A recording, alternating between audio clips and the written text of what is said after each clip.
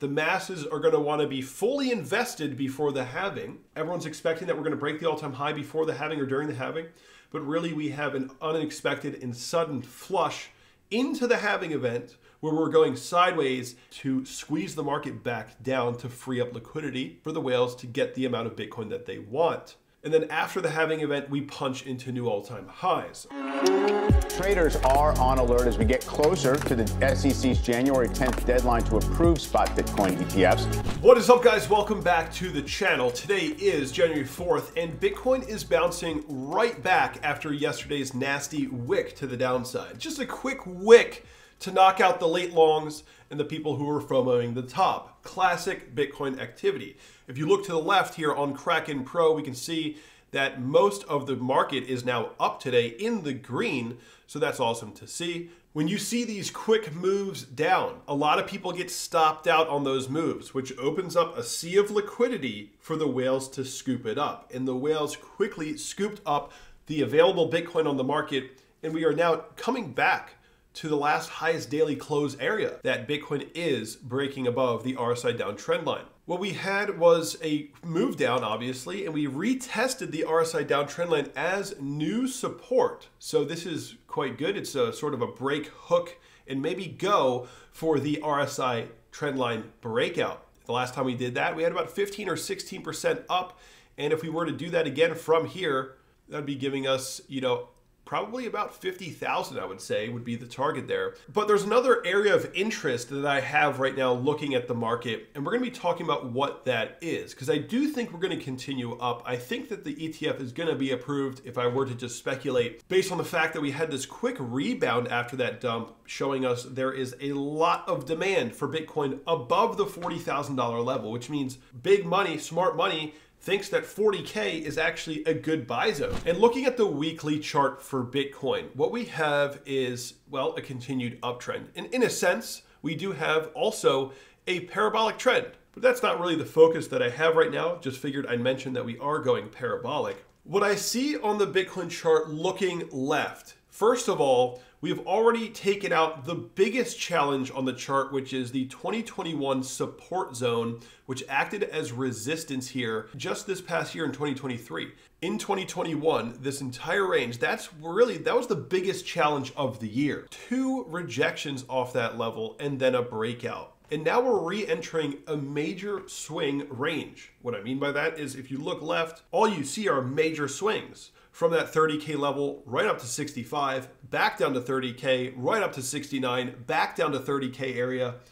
This is a huge swing zone. The market is likely not going to take too many breaks in between of its movements in this range. I think that we're probably still set to punch higher. And looking left, what areas of interest do we have on the chart? Well, we do have this weekly candle close zone at about 47,000, though if we break out again, I do think that that area probably won't pose as too much of a challenge. And the next major area, in my opinion, is going to be about 57,500 to about 60,000. This is my area of interest right now. I think that this area is going to pose the most significant threat, I would say, to the trend. Not that anything has to happen, but if you look, this is the area where we had the most weekly candle closes back to back. The market settled up between 57,500 and 60,000 for 1, 2, 3, 4, 5 weekly candle closes. You could even say 6 weekly candle closes, sort of like back to back right there. So this is an area of high volume. So first of all, this area right here, we can assume that is now going to be a support level. Now, the next major area, if we break above about 47,000, is going to be 57,500. This is going to be an area that I think we will at least settle up based on the history of the chart. Doesn't have to happen, but I think that if we do break out here, we would probably quickly move through this swing range up to that area, that candle close cluster, this cluster of candle closes. And this would be an area that the market might settle up. Does it mean we're going to top out there? Well, it could if we break the parabolic trend line. Sure, we could see maybe some sort of short-term consolidation before a post-halving bull run to new all-time highs. This is possible. Usually parabolic trends break down and become larger. That is actually very, very common for parabolic trends. They don't follow one parabolic trend line. They break down and become larger. And essentially what it means is that if we were going to play out this scenario, Bitcoin would punch up to this cluster, see a little bit of resistance, a little bit of a lower high, break the parabolic trend line, and maybe retest sort of where we are now, that 40K range, before getting support and looking to break the all-time high. So in terms of my expectations, my analysis, seeing the momentum we have, the demand we get when we dip even at 40K here, just gets bought right back up. If we get a positive ETF approval outcome, it's likely gonna send us to this next major resistance, 57.5 to 60,000. And at that point, we're gonna have a lot of leverage in the market, and that would be a great opportunity for the whales, the big players, to take advantage of Bitcoin being heavy on the top side. When I say heavy on the top side, I mean all this leverage leading up to that 57,000 level. That's a great opportunity to wash the market out, free up more liquidity for them to buy the last bit they can below the all-time high. I'd be pretty surprised if we just went straight through the all-time high without a correction, but of course anything is possible.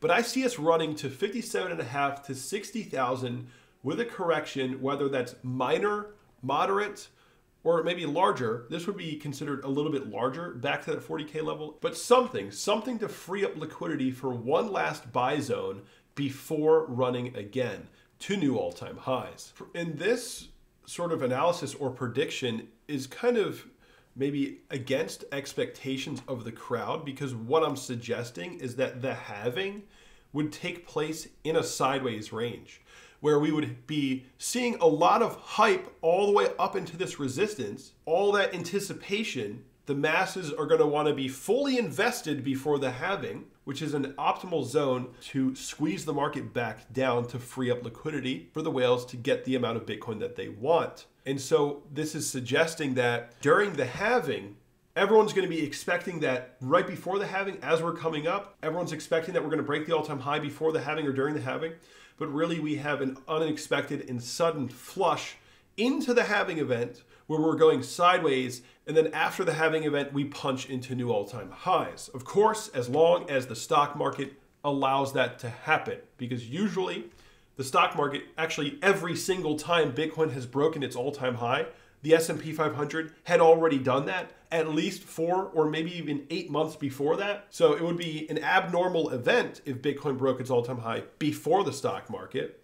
And I think the stock market's probably doing pretty well today if I were to just take a guess. Well, it's pretty much break even today. It's just sitting at no percentage gain, which is actually a very positive thing when you're sitting near the all-time high resistance. There's no immediate rejection, so the likelihood that the stock market breaks the all-time high is pretty high at this point, in my opinion, and Bitcoin would likely have about 4 months to follow that, which means that I think right after the halving is when we're going to actually break the all-time high, giving us a larger parabolic trend to follow moving into the rest of this year. So that was my full explanation on my most sort of precise, specific prediction I could possibly make, something along these lines. Hope you guys enjoyed this video.